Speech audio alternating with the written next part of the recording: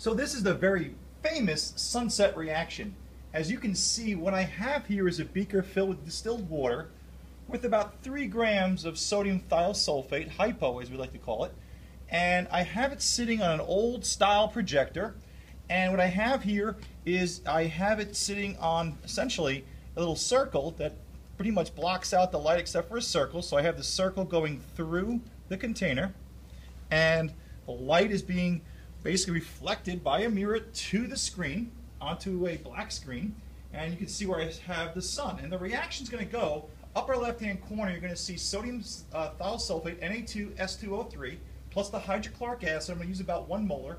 And what it's going to do, it's going to make a precipitate. Well, it's going to make pure sulfur. It's going to make a couple of things: sodium chloride, sulfur dioxide, water, and that S there, it's going to make elemental sulfur. And that elemental sulfur is insoluble in water. So what's going to happen when I add the hydrochloric acid, about 1 molar, this is going to start to thicken up as I have elemental silver, which is insoluble to water. Now, what I'm doing here, the purpose of this very famous demonstration is to illustrate Rayleigh scattering, or the idea that light that's basically somewhat in the yellow spectrum here is made up of many forms of photons that have individual frequencies.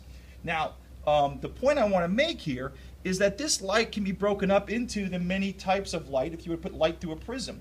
But what I'm going to do is make it get thicker, and as it gets thicker, we're going to see the high energy form of light from this yellow get trapped, so to speak. It's going to start scattering. And as you probably already learned, that when you have light that has higher energy in the violet or blue part of the spectrum, it has the ability to scatter more. Its higher energy is associated with its shorter wavelength. So what I'm going to do is I'm going to start the reaction, and I'm going to hope to capture some of, or at least scatter, the blue part of the spectrum that's coming out of this projector.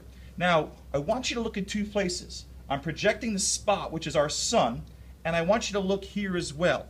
And what we're going to see is, as we make this thicker like our atmosphere, you can see it right now, I'm trapping the blue and it's getting thicker, and if you look on the screen, it's getting redder. Only the longer wavelengths are able to get through, and as it gets thicker, you can see that my sunset went from yellow to red and now gone as this got too thick. And I ran that reaction pretty fast, and now I'm full of elemental silver. But in review, what happened here was that very quickly as the reaction continued and I made sulfur, the reaction rate was pretty fast here, but you could see that the blue and the greens were first trapped or scattered more, the high energy. If you did Roy G. Biv, the red, orange, yellow, indigo, violet spectrum, I forgot the green in the middle, but the blues and the greens got caught first. And you notice we had yellow on the screen and then red. So as the sunset happens, you see the color change of the sun because only the longer wavelengths, the lower energy wavelengths, are able to get through the thick container, and therefore cause our sun to go from that yellow to red and eventually gone. Now, a couple different things here. Let's talk about how a sunset actually occurs. Let me put this on the screen here. For those that still don't quite get it, how does this relate to the sunset? Well, let's go to a new page here, and let's draw an Earth. All right, here's my Earth. I'm circle. Okay, somewhat of a void there. Now I want to draw me standing on top. Okay, and if you don't know me, I have tremendous amounts of hair. Okay, I'm going to draw my sun. Let's make it yellow. Right up here. So during the day, there is very little distance between the sun and my, well, there is a large distance, but there's less distance during high noon.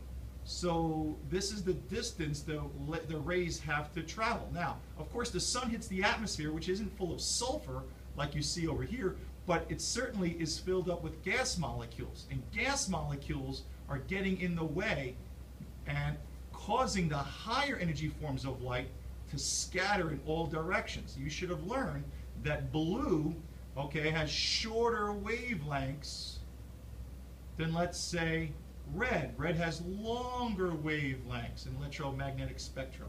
So the shorter wavelengths have higher energy. For those studying these equations, energy is equal to Planck's constant times the frequency. And frequency is how many of these wavelengths are occurring per time. If you have a shorter wavelength, you have a higher frequency. Bottom line is, the red, okay, has a lower energy. The higher energy wavelengths of light, because of that higher energy, oops, let's make that blue, scatter in all direction and makes our sky blue. Okay, they call it Rayleigh scattering. So the higher energy parts of this light, this raw yellow light, is made up of many, many different types of photons of light. Now, let's set this sun. Let's move this sun all the way over to this position here. Okay, so if I make my sun set during this time and put the sun here, okay, now I'm still tall, I'm still over here, and I'm going to make the sun kind of move over here so we can see it, and move my camera so we're still able to view what I'm doing here. Now, when my sun sets, okay, and I guess I'll do it a little better, you probably could guess that the light has to travel through more of the atmosphere to get to my eyes. So if the sun sets, I'll put my sun over here again. Let's put it like right here so we can see it. So when the sun sets, if you notice, the distance to my eye is definitely a lot farther. So therefore the sun has to travel a longer distance. Okay, let's put that in black here. So a longer distance these waves have to travel to my eye than they do when the sun's overhead. So what does that mean? Well, if the sun waves have to travel through more distance and more what? Gas molecules. Guess what? It's as if it has to go through a what? A thicker container, like we saw here. So this demonstration showed the container getting thicker with sulfur, making it harder for the light to pass through. Well, as the sun sets, okay, the light has to go through a lot more of these molecules. And guess what? Only the what can get through this thickening atmosphere, which is not really thickening, it's just going through more of it. Only the reds and the yellows get to their eyes because they don't scatter as much, they don't have the energy. Whereas the blues, they never get to our eyes because they scattered all outward. And that's why as the sun sets, as the sun travels through more of the atmosphere to get to your eye, okay, only the longer wavelengths get there. All right, so this is a beautiful sunset demonstration. I hope you can understand the implications that the yellow light of the sun is not just yellow photons, it's a mixture of many different forms of light. And the higher energy light scatters more than the lower energy light. And the lower energy light has longer wavelengths, which means they're less frequent, so their frequency is lower, so their energy is lower.